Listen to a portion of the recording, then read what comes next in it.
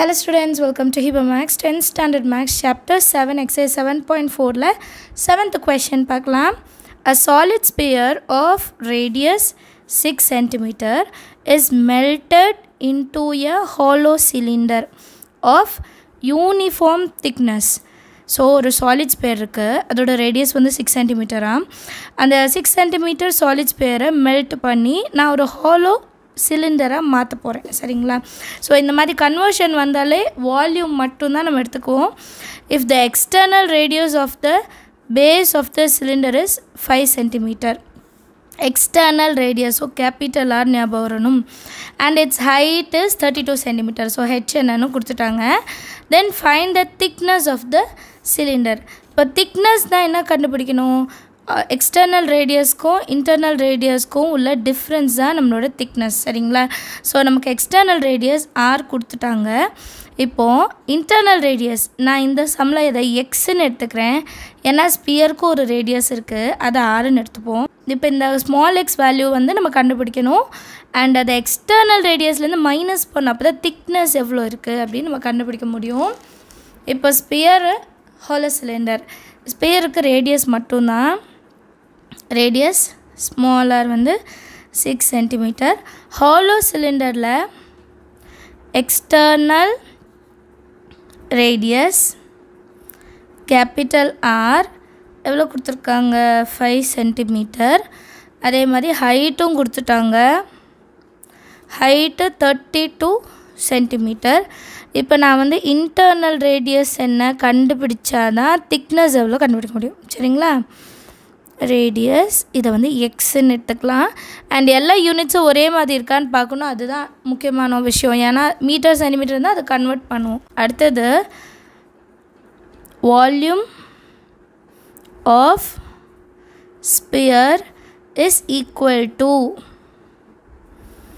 Volume of hollow cylinder.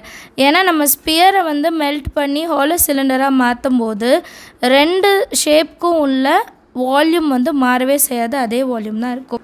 Volume of sphere formula என்னென்னா 4/3 πr³ that is equal to volume of hollow cylinder எவ்வளோன்னு பார்த்தோன்னா π × h r² r² வரணும். நம்ம இங்கே எக்ஸ்ன்னு எடுத்தனால x² எடுத்துக்கலாம்.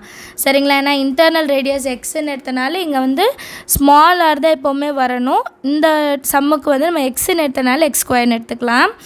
ரெண்டு சைட்லேயும் பை கேன்சல் பண்ணிடலாம். இப்போ ஸ்பியருக்கு 4/3 × r³ ரேடியஸோட வேல்யூ என்ன? 6. ஸோ க்யூப் இருக்கனால 6 × 6 × 6 that is equal to height 32, capital R எவ்வளோ கொடுத்தாங்க? 5² மைனஸ் x² என்ன எனக்கு தெரியாது, கண்டுபிடிக்கணும். So 3 1s are 3 2s are 4 × 2 × 6 × 6 divided by மல்டிப்ளிகேஷனில் இருக்க 32-ஐ டிவிஷனில் கொண்டு வந்துடுறேன். 5² 25 மைனஸ் x². 32 வந்து 4 டேபிளில் 4 8s are 32. சரிங்களா? 4 8s are 32.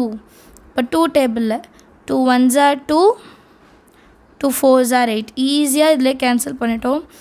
அடுத்து 4னா 2 2s are 4, 2 3s are 6. Again 2 1s are 2, 2 3s are 6. So 3 3s are 9. 9 is equal to 25 minus x². அடுத்த லைனில் x² மட்டும் அந்த சைடு கொண்டு போகிறேன், ஏன்னா மைனஸ் வந்து ஈக்குவல் டுக்கு இந்த சைடு வரும்போது ப்ளஸ் ஆகிடும், +9 இந்த சைடு கொண்டு போகும்போது -9 ஆகிடும். ஸோ நான் ஆல்ரெடி சொன்ன மாதிரி x² இந்த சைடு எடுத்துகிட்டு வந்துடலாம். 25 minus 9 நீங்கள் ஆல்ரெடி எழுதிப்பீங்க, நான் வேணால் இது மேலே எழுதுகிறேன். 25 minus x² இருக்கும், x² இந்த சைடு வரும்போது மைனஸ் ப்ளஸ் ஆகிடும், +9 இந்த சைடு போகும்போது -9 ஆகிடும். ஸோ x² அப்படியே இருக்கும். 25லேருந்து 9 மைனஸ் பண்ணோன்னா 16. x² 16னா எக்ஸோட வேல்யூ என்ன? 4. இப்போ நம்ம எக்ஸ் வேல்யூ தான் கண்டுபிடிச்சிருக்கோம். அடுத்த ஸ்டெப்பில் திக்னஸ் ஆஃப் ஹாலோ சிலிண்டர் கண்டுபிடிக்கணும் இல்லையா? திக்னஸ் ஆஃப் ஹாலோ சிலிண்டர் என்னது? External radius minus internal radius. இந்த சம்மில் external radius capital R, internal ரேடியஸை எக்ஸ்ன்னு எடுத்துருந்தோம். கேபிட்டல் ஆரோட வேல்யூ 5, இன்டர்னல் ரேடியஸோட வேல்யூ 4. இப்போ 5லேருந்து 4 மைனஸ் பண்ணால் 1 சென்டிமீட்டர் தான் answer. Thickness is equal to 1 centimetre. எல்லாருக்கும் சம் ஈஸியாக அண்டர்ஸ்டாண்ட் ஆச்சா? தேங்க்யூ ஸோ மச் ஃபார் வாட்சிங்.